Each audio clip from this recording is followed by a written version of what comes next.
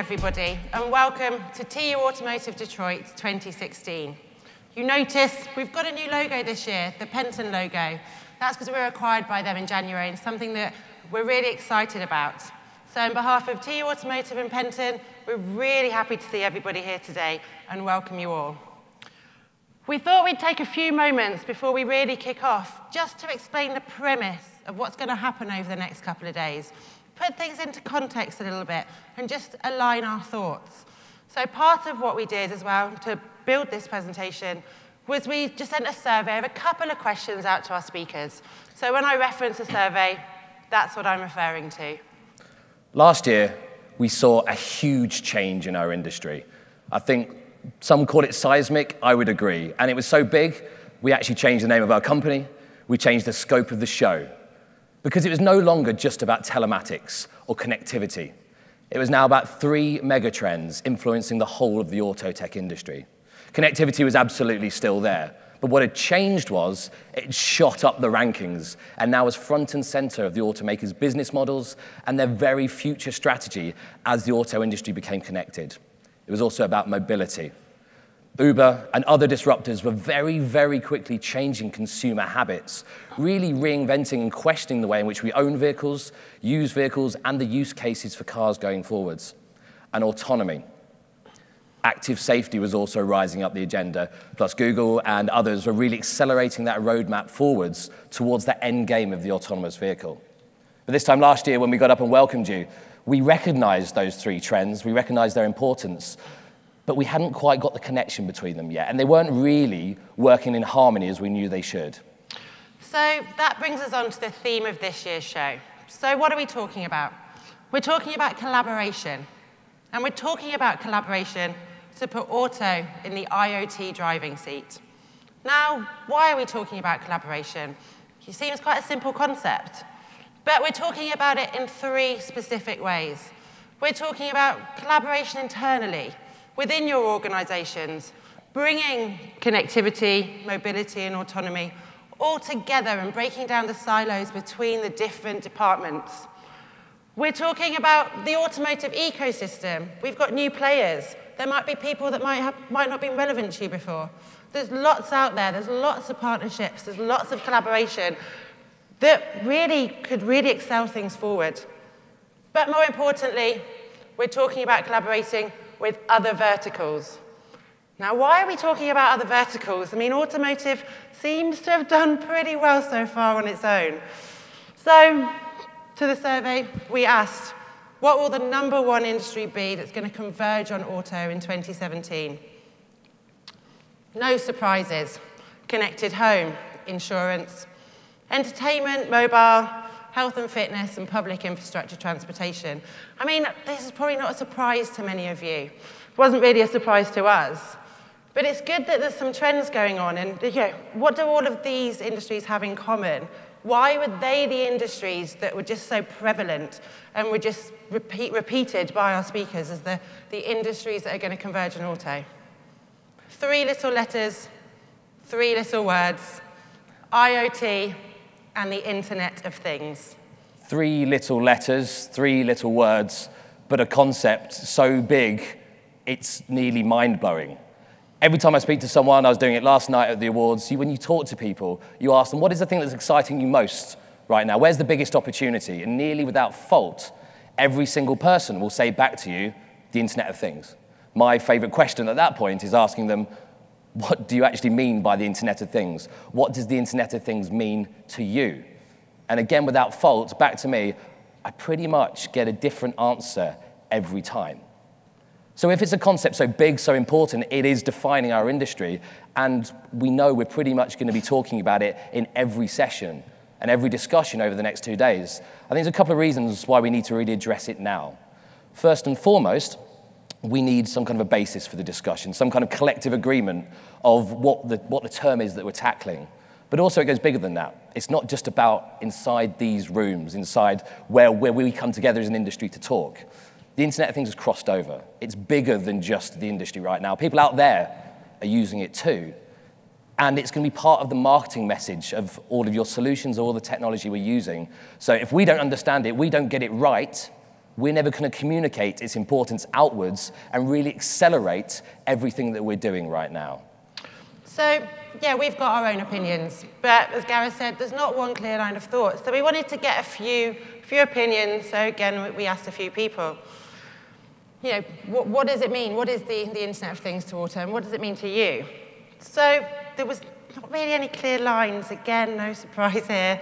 But we picked out a few that we thought were really interesting. It means not standing alone. I mean, that's a pretty nice one. It means being, you know, part of the rest of this digitally connected world. And, I mean, are we overthinking this stood up here? I mean, I don't think so, but it's the connected car and the autonomous car, something we're all really familiar with already. So, as we can see, we didn't pick all the options, but we can see there is no one definitive definition of the IoT. But within every single definition we got back from our speakers, there were two very clear themes that ran through it. First and foremost was the utter disruption this thing called IoT, however it was defined, was causing. But it wasn't disruption, it was about the opportunity that this was creating. Because as that top quote there says, for this person, it was the opportunity to re-establish and reinvigorate a consumer's relationship with the car. Essentially, the IoT was going to make the car relevant for that digital consumer in this digital world right now. But also the second theme that ran through everything that we did was the car is not just another node in the Internet of Things. In this Internet of Things, not everything is going to be equal. And actually the car and the automotive industry is very much the pioneer at the forefront of this trend that we call the IoT. As it says here, it's because it's one of those few things that can physically move through the IoT world and connect many different aspects of it as well. It only struck me for the first time during the Hall of Fame induction last night, listening to Fran Dance, and he even pointed out that the letters IoT are in automotive. Not quite in the right order. Maybe it was meant to be, and maybe this was meant to be the industry that pushed it forwards. But that's because auto needs IoT, and IoT needs auto. Because in this context, it really means mobility, making things more sustainable, making it safer, making it more enjoyable, and also making it relevant in this world we live in today. And as that bottom quote there said from the speaker, automotive is now part of this Internet of Everything, and isolation or ignorance is the path to failure. So we collated some of the headlines and some of the announcements that have happened recently just to kind of give more examples about what we're saying. Gaz put this slide together, and when I first looked at it, I said, Gareth, you can't put it up there. It's hurting my eyes. It's too busy. It's making my head swell. And I agreed with Anna, but then I said, that's the point. Fair. Because yes, we're talking big concepts, we're talking big ideas, but what we didn't want to lose sight of is the fact this is also happening today. It's happening now. This isn't just fluffy concept stuff. Because we talked about, I've used the word lots, opportunity. That's not just the last year. Pretty much most of that is the last 2 months. We are seeing so many new entrants coming into this market right now, many of whom you're going to hear on this stage over the next 2 days. And why? Because that opportunity is so great. Because the opportunity in terms of the influence is great, but also let's not forget why we're here. It's business.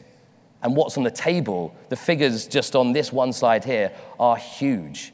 And this is a pie that everyone in this room can be getting a part of, and it's happening now. And also one other reason for trying to give you a bit of a headache with all these things here was it also shows one more thing. It shows that the incumbents, so essentially the OEMs, are having to completely reinvent their whole business for this new world. From the personnel, from the structure, to the business models. And what they need to do is they need to do it fast. They are reinventing their business for the digital world, for the connected world. They're reinventing it for the IoT world. And what we can see for all of these headlines is they cannot do it alone. It will take, as we say, this big word, collaboration. It might be through partnerships, it might be through acquisitions, but it's happening because they need to get there fast, because as that last slide said, if we don't do it now, then it is going to be who knows what's going to happen in the future, and you don't even want to think about not getting up to speed with this trend right now. So, just what was on, just go back a bit, Gaz, go back to the previous slide if you can. Who predicted any of these things? I mean, yes, some people might have got close to some of the trends they display, But I doubt anybody really understood this time last year exactly what was going to happen in the last 12 months and how the industry was really going to shift. So it's a conference. We love a prediction. As things have accelerated, we wanted to know how bold people are going to be now in their predictions for the next 12 months, given what's happened just in the last 2. So again, we asked, what is your biggest prediction for the industry for the next 12 months? And yeah, we got some that were, not again, that shocking. Things we all know, or all suspected would come up, let's say, a prediction. You can't really know a prediction, can you, for sure? But a giant technology company is going to start selling cars. Apple's entry as an autonomous player. Amazon becomes a bigger threat than Apple or Google. Google announcing a car OEM partnership. Google buys FCA. God, there's a lot of Google in there, a lot of Google. But Rue's right. She said that some of it's not shocking because we expected to see answers like this. But I think sometimes it's happening so fast that we're taking this for granted. 5 years ago, this would have been huge news, and this is happening every week, every month right now. So we moved away from a few of these ones to a few more. A German car company will launch an Uber competitor. We know they've come together in the mapping world. Will they do the same in the mobility world? It's certainly a possibility. Not about the aftermarket and the huge things that are going to happen there. We know the autonomous vehicle is going to happen, and if it is going to happen, there is a huge car park out there that also needs to have this technology, and the aftermarket is going to be an inevitable route towards that. A major auto OEM calls it quits. We've kept these anonymous, but I would love to know who wrote that one. big call. Yeah. And the last one we put on there, we genuinely had a bit of a debate about whether we should use it, because getting up here at the start is all about giving that positivity, that real outlook for the next 2 days, for the next 12 months. But we really thought we had to include it. The first major accident involving an autonomous vehicle will happen and become a defining moment for this technology. To think that this won't happen is to bury our heads in the sand. Yes, we're in the game of predictions right now. We don't know whether that's going to happen in the next 12 months or the next 24. But this quote is totally right. How we respond to that is going to define this industry. And we're going to need to deal with that collectively, because it doesn't just affect autonomous technologies. How we deal with it is going to affect everyone's solutions in this room right now. But that's what our speakers said. But we want to know from you. We want to know what you think and what you're going to be predicting. So tweet them to us. Tweet it now, tweet it at lunchtime, tweet it at the end of tomorrow, so we can see how it evolves as you go to the sessions, have your meetings, and find out more. We want to know what you think, because you're the people in the industry, you're the people on the ground, you're the people that are going to make that new partnership that's going to, be added onto the connected home and insurance next year. One of you's going to break off and start up a startup that's going to change the game. So we want to know what you think. So please send those to us. And because it's you guys, and you're the people that are making everything happen, make sure you shake every hand. Make sure you talk to everybody at the coffee stations. Maybe they're not relevant to you today, but that person could be gold dust in 2 years' time. And that's what we're here for. We really have a good representation of the industry here and those other industries we were talking about earlier. So make the most of why you're here and just talk to everybody and learn as much as you can. And let's make tomorrow's headlines here today. And as we say, that's going to happen through collaboration, and together, over the next 2 days, let's put auto in the IoT driving seat. Thank you very much for listening, and enjoy the conference.